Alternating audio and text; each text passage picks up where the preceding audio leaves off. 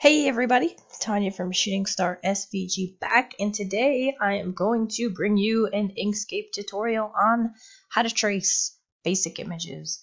And I'm going to go through some different tutorial types on Inkscape over the next couple of weeks just to teach you guys how powerful this free editing program is that you can utilize. So I did something that I don't normally do, and I pulled this unicorn outline off of Google just to show you how powerful this tool can be. It is a basic outline of an image. You can see a slight watermark in the back there. I do not recommend pulling images off of Google. I'm just showing you this for demo purposes because I didn't really have an extremely intricate, detailed outline that I could provide to you. But before we get started, please give a like and subscribe below if this video is useful to you. At the end, I will provide some timestamps in the description so that if you need to come back to the video, you can kind of pick up where you left off, although I am going to kind of keep it as short and simple as possible. So what you're going to do for the purposes of this is load your outline into Inkscape, okay, and set your canvas size up. You can do that by hitting Control-Shift-D, which is going to bring up your document properties, where you can change your size. And I'm just doing a 12-inch by 12-inch because that's what I'm going to bring this into Silhouette Studio when I'm done. So hold on just 1 second. Okay, so the first thing that we are going to want to do is trace this outline. Okay, so to do that, you're going to go up to your path and you're going to hit Trace Bitmap.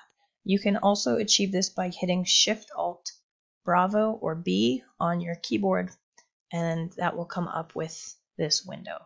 Now, if you were doing a color image, we'd be handling things a little bit differently, but here, since it's black and white,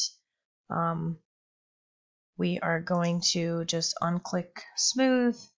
In this case, we don't have a background that we need to really worry about, so we don't have to worry about checking the remove background. I do have live preview checked so you can see what the changes are. And basically all we're going to do for this is change the threshold. And I'm going to bring it up as far as possible. And you can see it's pulling that watermark in as I bring that threshold up. So I'm going to drop it back down until that goes away. And it looks like I'm going to bring it down to about 80% just to be safe. And what I mean by 80% is this goes from 0 all the way up to 1. So that's kind of what I use that for. And you're just going to go ahead and click OK. Now it looks like it didn't do anything. You did see a slight color difference. You can go ahead and close out of this panel. But basically what it did was it created a copy on top of your original image, okay? And if you zoom in, and you can do that by holding down the Control key and rolling your mouse, you can see that the lines are all pretty smooth. The nodes look pretty good. Doesn't look like there would be any issues cutting this file. Okay, so I'm just going to zoom back out. And I'm going to take this, I'm going to bring this over back onto the workspace. I'm going to zoom in a little bit. And now I'm going to show you how to break this apart so that you can color it. Okay.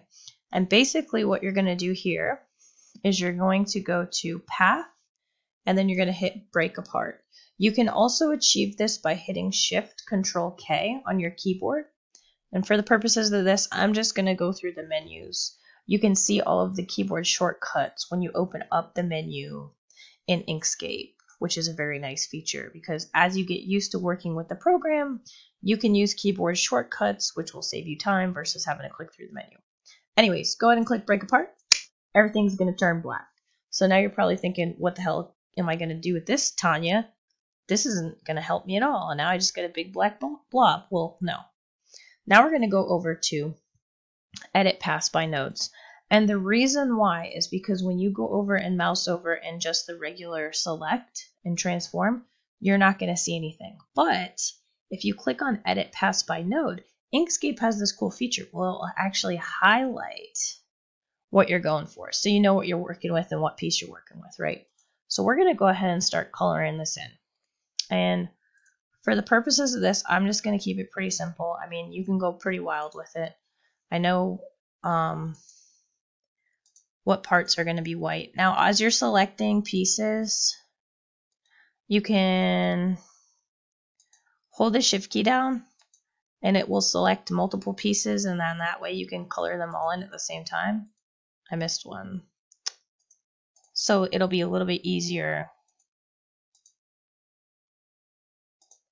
for you. And then the hoofs I'm going to leave black. It'll be a little bit easier for you to get this done quicker.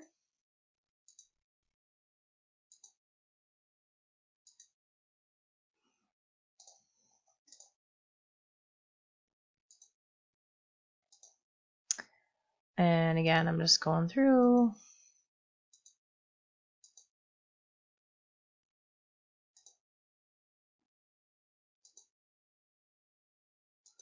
Oh gosh, I forgot to hit the shift key. That's okay. I'm trying to cruise through this as quick as I can because it is a little bit time consuming when you're sitting here coloring everything in. But we are nearly finished. And depending on how intricate your design is, this can take a little while or not. Okay, so as you can see, and I'll go back to select, our original image here versus our colored image are pretty darn close, right? I'm going to go ahead and delete that because we don't need it anymore. Now, one thing I do want to make a note of is that the background of this is going to be all black, okay? We'll go back here. So before I save this as an SVG, I'm going to select everything on the artboard except for that background. And I'm going to hit Control G, okay? You can also, sorry about that, I had to go check on my kid. You can hit Control G or you can go to Object Group, okay? And the reason why I wanted to group that is because that's going to group all of the things that we just colored in, okay? And then I'm going to select both now, all black background and the colors, and I'm going to hit Control G again, and that's going to group everything. Okay, so now I'm going to go ahead and take this and I'm going to export it as an SVG. I'm just going to hit Control Shift S, so it's going to bring up the save. And I'm going to save this as Unicorn Test. It's going to ask me if I want to overwrite it because I just previously did this to make sure that I could run through it smoothly for you guys. And click Replace. So now that we have saved this to an SVG, we can bring it into Silhouette Studio if you have Business Edition, okay? If you don't have Business Edition, you're going to have to save this as a DXF, and I'll go through both. And just click Save. You don't need to change any of this. Click OK. Now we're going to go ahead and open up Silhouette Studio. I already have it open. I was working in it earlier. And we're going to go ahead and open up that Unicorn Test. And you can see the file that we just converted. Now, if you go and click Send right now, you'll see exactly where this thing is cutting. And so you can leave this as is if it's how you want it, okay? And these red lines are where all your cut lines are going to be. So if you layer this appropriately, you can get all that. But if you just want the outline to be cut out so you can layer a different way, I'm going to show you how to do that, okay? So you can go ahead and ungroup this. And again, when you move that, you're going to see your solid black background. If you don't want that, what you're going to do is open up your Modify panel, okay? Select both of your layers, the color and the black, and you're just going to click on Subtract All, okay? And what that's going to do is it's going to take all of the color and subtract it out. But if you notice, these two pieces didn't go with it. So what we're going to do is we're going to ungroup again, and it's going to ungroup each one of these little colors, okay? And you're going to select the two pieces that didn't go with the black. You're going to group them together. Select the white background that they're attached to, which is this big piece right here, okay? So select your two black pieces, select your background piece, and then click Subtract All. And then I'm just going to zoom in a little bit so you can see when I take this away now, you have it cut out. And I'm just going to change the color of this so you can see what that looks like. Okay. So you can see the grid lines behind these pieces, okay? Now you can see the grid lines behind these two black pieces, whereas before you could not. All right. And then for continuity purposes, I'm going to select all of the black lines and I'm just going to hit Control E, which is make a compound path. And now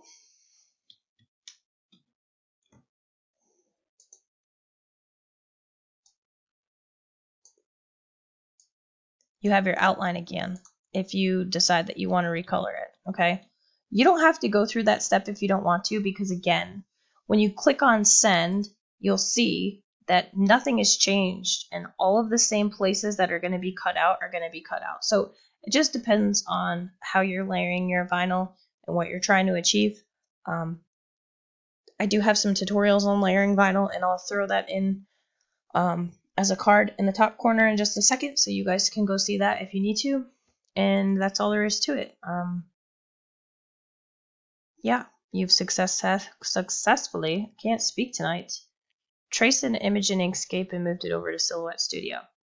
I'm going to go ahead and open up Cricut Design Space real quick and show you what that looks like in Design Space, okay? So just hold on one second. Hey, took a few minutes for Design Space to load up, so here we go. We go ahead and click on Upload Image, Browse. We're going to click on the Unicorn Test SVG file that we just created. Click on Save. And then we can click on this and click Insert Image. Now, usually when these open up from Inkscape, they are huge. And you will see this and saying, oh, this is way too big for Design Space. So all you're going to do is go over here to your size, make sure your lock proportions is on, change it to 10 by 10 if that's what you desire, or 10 by whatever, and then just go over to your position and go 0 to 0, and that'll bring it up to where it needs to go to, okay?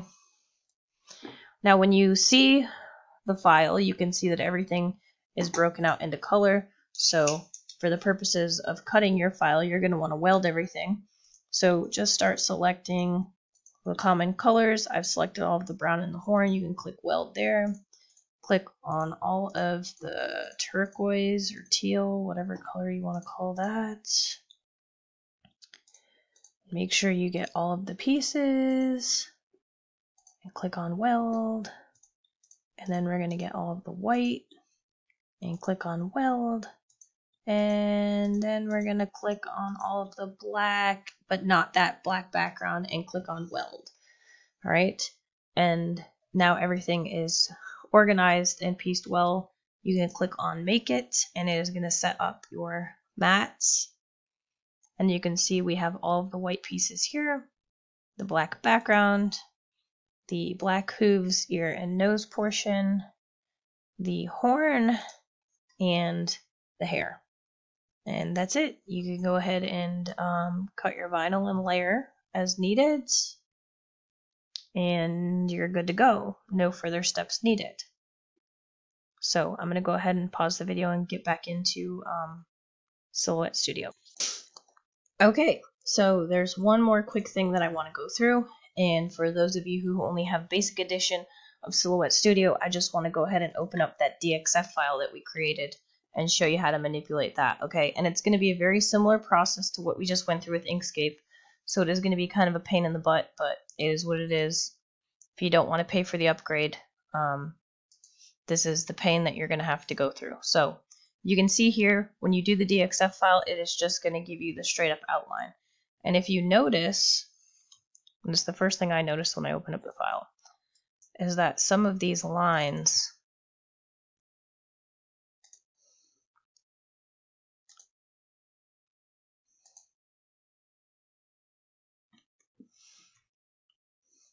didn't really transfer over well. So you might have to manipulate some paths when you do this.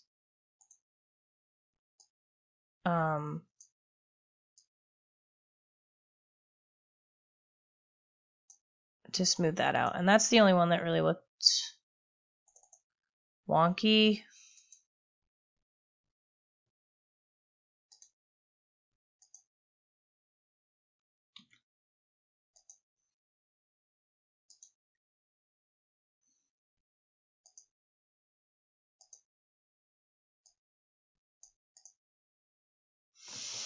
So, oh, this one down here looks a little wonky. Regardless, I'm not going to go through really how to fix all of the lines that have kind of wonked out. That's just going to take too much time right now.